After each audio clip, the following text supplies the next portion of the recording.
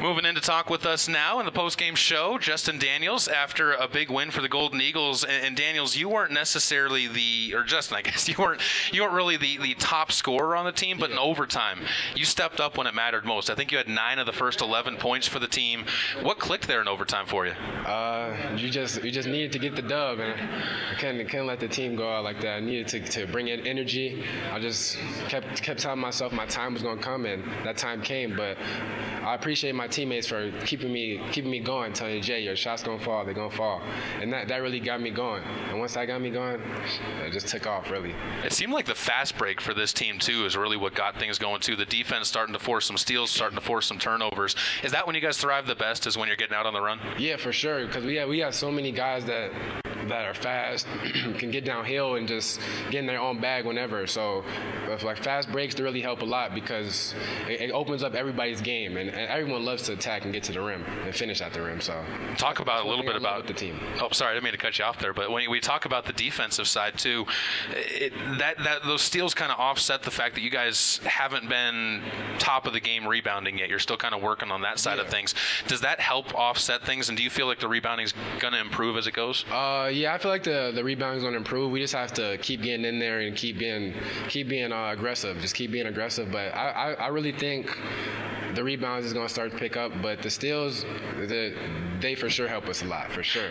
Wrap it up with 2 more questions for you. 6 out of the 9 guys that play tonight end up with double figures. And when you see a team like that has that balance, how excited does that make? Have you ever played on a team that's got that type of scoring balance? Nah, never. This is probably the most exciting team I played because it's like you could look down the bench and any guy can make the same shot you can, or anybody can make a shot. So anybody can step up. It could be anybody's night. One night it could be my night. It could be another person's night, another person's night. So that's what I really love about this team.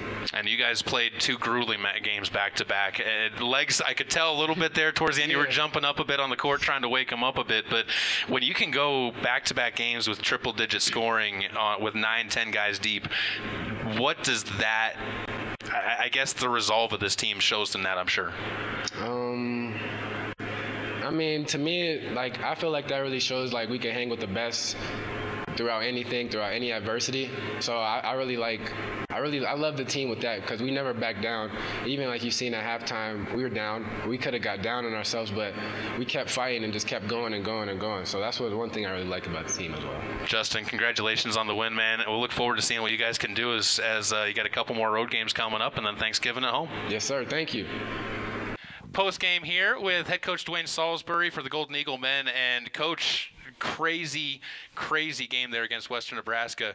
Kind of walk us through just the overall concept of the game. I mean, slow start, really good second half, and then overtime we're able to finish it.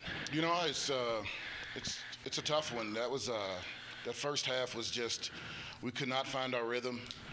And I think, you know, when you play a game last night and then drive 5 hours and, you know, we got back, I think maybe 1, 2 o'clock in the morning.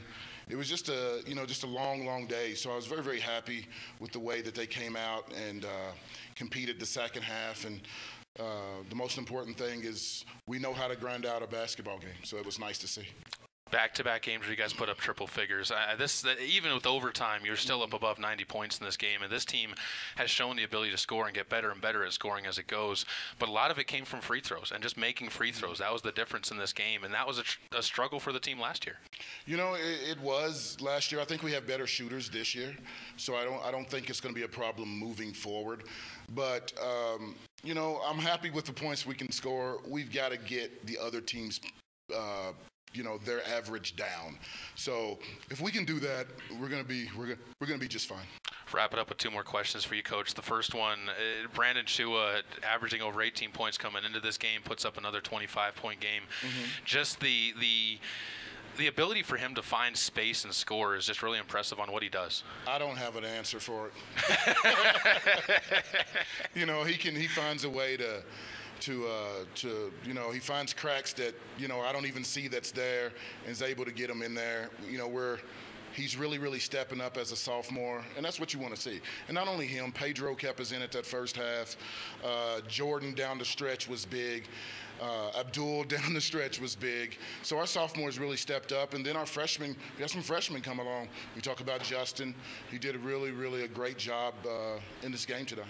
talk a little bit about the post play too, because you mentioned Abdullah kind of having to step in and play extended minutes after Cam went down with a little bit of an injury. Cam fought through it, and props to him, but Abdullah really took a chance to shine out there in that second half. They did. He's getting better and better. I know, sometimes when you don't play sometimes as much as you want, sometimes you can, get down on yourself.